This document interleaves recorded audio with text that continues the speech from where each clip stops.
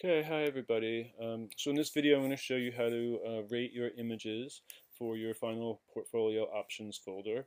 I'll also mention about the labels, because I'll be putting labels on them, so you'll be seeing that when I reshare the folder with you. And I'll also just mention keywords as well. Right, so I have my final portfolio options folder right here on my desktop. I just find it easier for me to work with things if I put them onto my desktop first. But you can use Bridge to navigate anywhere on your computer or to an external portable hard drive. So you see I have this My Passport for Mac down here plugged in, so I'll show you how to get to that also if your images are on there. Alright, so first thing I'm going to do is open up Bridge, which is just off your viewing screen there. So I've got Bridge open. And right now it is looking at my desktop folder. So everything that we're seeing right here is just what's sitting right over here on my desktop, which is exactly where I need to go.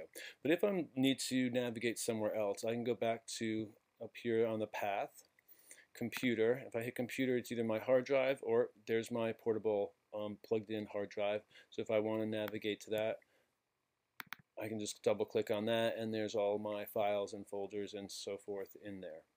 All right, so you can have your final portfolio options folder anywhere on your computer or on your portable hard drive or flash drive, and you can use Bridge to navigate to that. All right, or like I said, if it's easier, put it onto your desktop. All right, so to get back to my desktop now, I hit my computer, which gives me these options here. Oh, sorry, I hit my Mac, my hard drive instead of my portable hard drive. It gives me these options here, and I need to scroll down to users, and then to me, and then I'm going to find my desktop, or I could find something in my documents or in my downloads or other options. Okay. So let's go to desktop, and I'm going to double click on that and find that final portfolio options folder, and double click on that to open up, and I can view the images, the files that are within that folder. So I've got, I don't know, it's like 13 or 14 images in here of something that I shot the other day. So I'm just going to go through and try and rate these now.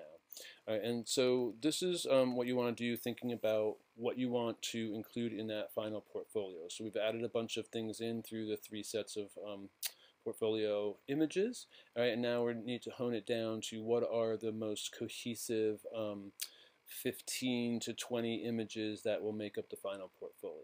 Okay. Another way that you can also use this is to rate the images as to figure out which ones you like what do I like, what don't I like. Generally, I don't delete pictures, I just don't rate them very high, and then I can just find the ones that I've given a 4 or 5 to that I really want to look at. So this is super easy. Star ratings are right here. As I put my cursor over those stars, they fill in, and and then you can just click on that. So if I want to give this one's kind of a weird one. Let's give this a 3-star. It's kind of an overview, though. I'm going to give that a 4-star. Actually, it's kind of an overview of the sculpture that's on its way out.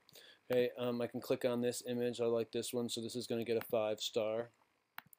I think this is also going to get a 5-star. So I'm just clicking on the 5th star to make it a 5-star. If I want to make something a 2-star, I go over to put my cursor on the 2-star, click on the 2-star.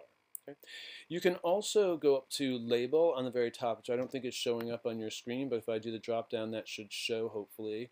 And you can do star ratings there. You also find the color labels there, and I'm going to be putting on a green approved label for ones that I agree with, that yes you picked that for your final portfolio and I agree it should be included. Or I might give you a blue one, which is review, which means think about it. Maybe I'm not sure about it. Maybe it's one that you didn't have highly rated that I think would be an interesting addition into the portfolio, so I want you to kind of reconsider and maybe think about that. Okay. Also, given the portfolio is your portfolio, so I'd like to see what it is you want to do. So I'm just going to quickly go ahead and finish rating these. So I'm just going to go back, click on the picture. That's not that great. I'm just going to give that like a 1-star. I'm not crazy about that one. This one's not bad, so we'll give that a 4. This is okay also. That's a 5. See, that one's not such a great one, so it can have a 1, or it can have no stars also. Like that one, so it's going to be a 5. I like that one, that's going to be a 5 also. Here I have an option. So if I hold down my command key, if I'm using a Apple computer, or your control key if you're using a PC, you can then click on a second or third or fourth one and see them both together. So it's a good way to compare the pictures if you're not sure if there's something similar, and we're not sure like which one. I think I'm leaning more towards this close-up one, which is of course why I took that. So I'm going to give this one, I want to keep it under consideration. I'm going to give that a 4. Notice this gave me both 4s, so I'm going to make sure I have a 5 on that one because they were both highlighted, so I was trying to give them both 4s at the same time. Okay, this one's cool too, but I have another similar one. I don't like that one as much. That's a 3, and this is going to be a 5, and I think that's it. Okay, so I can then also look at them this way. If we go over to this little filter here icon, we can do a drop down, and I can look at show me all the 5-star pictures in this folder that I'm looking at now. So I can kind of get an idea now of like what this portfolio might look like, and does it tell the story that I want it to tell, and actually that looks pretty good. Okay, I could also just go ahead and look at what are 4 and 5 stars. So just to see like, well, what if I add my kind of runner-ups into that mix? What does that look like? And that's nice, except for that one that's kind of a dupe in a way. But I'd like it because it adds this one in, so I might end up changing that. Okay. So what I'm going to do is end up putting a label on these like this. So when you see this folder come back to you, you're going to see your stars are still there, but I'm going to go ahead and add a green label for approve. I want to approve that one also, and like that, or I might have something such as like the blue to like review, think about, rethink about these. Maybe we're not sure. I want you to reconsider what you're thinking about.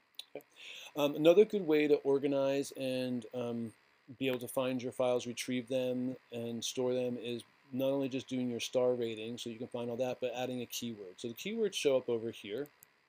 Normally I have this showing up, the metadata. But if you want, you can also add keywords to your images. So I'm going to command all. I'm going to do a command A to select all of these, and I'm going to add this into this one here, which is Ivana's invitation, which is what the name of this sculpture is called as it's slowly decomposing. Right. So now I have those all locked in. So when I sort for all of Ivana's invitation, I can find all of these pictures will be included in all the previous pictures that I've taken with that. You can also add other ones in there. If you want to add one, there's a little plus sign down here that can add a new keyword.